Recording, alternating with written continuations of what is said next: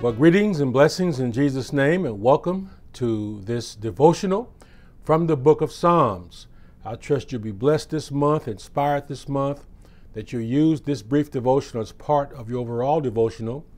Whatever you normally do, I thank you for inviting me into that time you have with God, and I pray you'll be blessed and encouraged in this devotional from the book of Psalms. Reading now from Psalm 1, verse 1, "Blessed is the man who walks not in the counsel of the ungodly, nor stands in the path of sinners, nor sits in the seat of the scornful, but his delight is in the law of the Lord, and in his law he meditates day and night. He shall be like a tree planted by the rivers of water, that brings forth its fruit in its season, whose leaf also shall not wither, and whatever he does shall prosper. The ungodly are not so, but are like the chaff which the wind drives away. Therefore the ungodly shall not stand in the judgment, nor sinners in the congregation of the righteous. For the Lord knows the way of the righteous, but the way of the ungodly shall perish." In this first psalm, David sets the standard. Some Bibles have this heading above that first psalm, "The way of the righteous and the end of the ungodly." In a world full of compromise, in a world full of shifting standards, God's word and Jesus provides a firm foundation. In this psalm, like many of the Proverbs, lays out a clear contrast between the blessings of walking with God and the futility of not walking with God.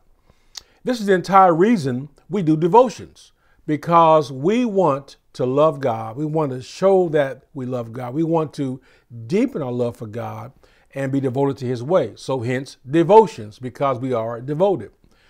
Let's go into this psalm. Verse 2 says this. Verse 2 says that blessed is the person who delights in the law of the Lord. Now, this word law here does not speak of the law of Moses, but of principles of the word of God or of God's ways. The word delight doesn't talk about just things you like. For example, I like dark chocolate, okay?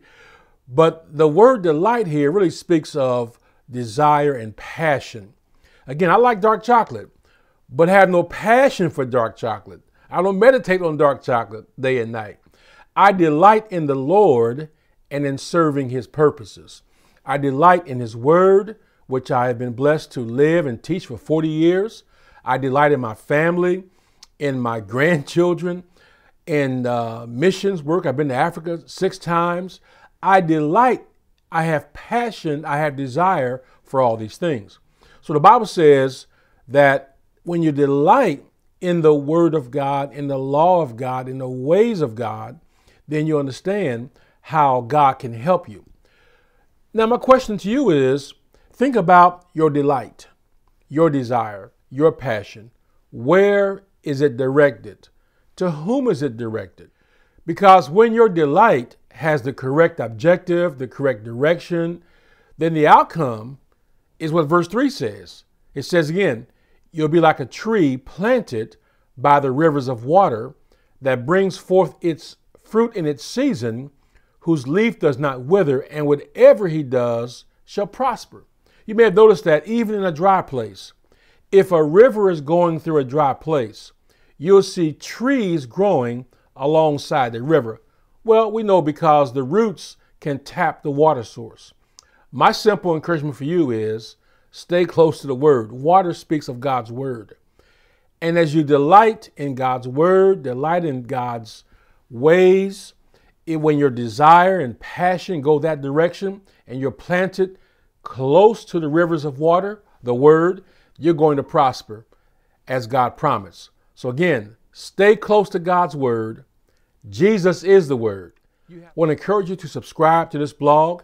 There is a subscribe button on the side. If you put your email in there and click that, you'll get this blog every morning around 5 a.m. I trust you'll walk with us here. If you miss a session, it'll be here. Come back to it. Don't feel condemned. I missed one. That's okay. You can go pick up and do 2 in one day if you want. The main thing is let the devotions toward God continue, because devotions is not just some work of our effort.